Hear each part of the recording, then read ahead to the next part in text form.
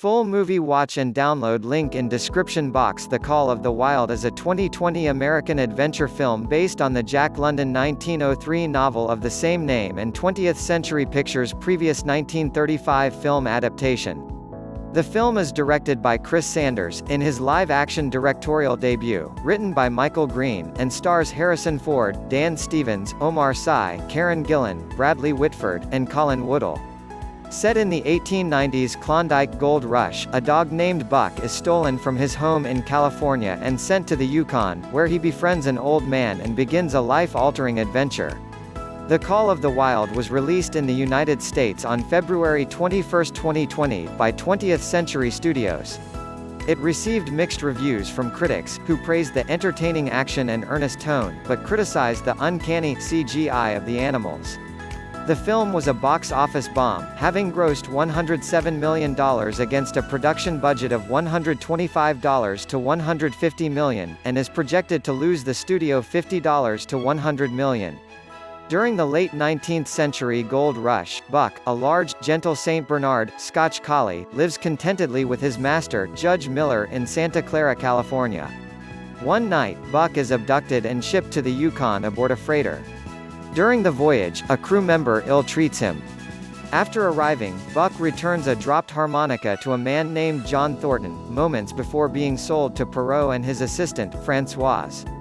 They use a dog sled to deliver mail across the Yukon. Perrault hopes to make the long trek to the mail depot before the deadline.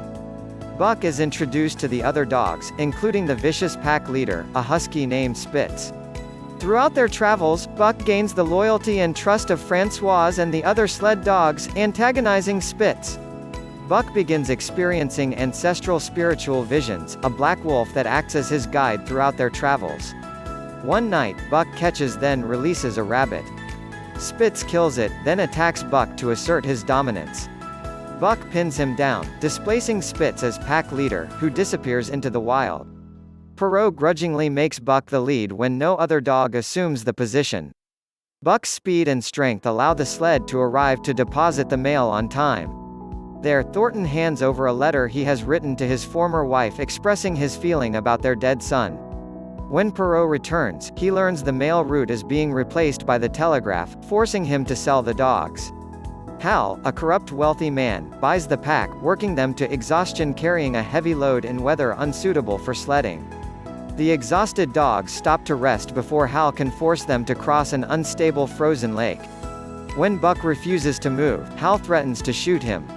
Thornton appears and rescues Buck while Hal forces the other sled dogs to cross the lake. Under Thornton's care, Buck recovers. Later, at a bar, Thornton is attacked by Hal, who reveals the dogs abandoned him. Witnessing the scene, Buck attacks Hal. Buck and Thornton then travel beyond the Yukon map where they can freely live in the wild. They come across an abandoned cabin in an open valley and settle in. Meanwhile, Hal relentlessly hunts them, believing Thornton is hiding gold. In the open wilderness, Thornton and Buck bond over their daily activities, primarily fishing and gold panning. Throughout their time together, Buck is drawn to a female white wolf. Going back and forth between Thornton and the white wolf, Buck is conflicted by his domesticated life with Thornton and his place with the wolf pack that the female belongs to. Thornton believes it is time to return home and tells Buck he is leaving in the morning, and to come and say goodbye. Buck heads into the forest and sleeps beside the white wolf, clearly conflicted.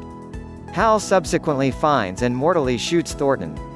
Buck returns and kills Hal, pushing him into the cabin, which has caught on fire. Thornton, dying, wants Buck to live for himself. He embraces him and reassures him with his final words, "It's okay, boy. You're home." The next morning, Buck returns to the wilderness. There, he mates and has offspring with the white wolf and becomes the pack leader, fully embracing the call of the wild.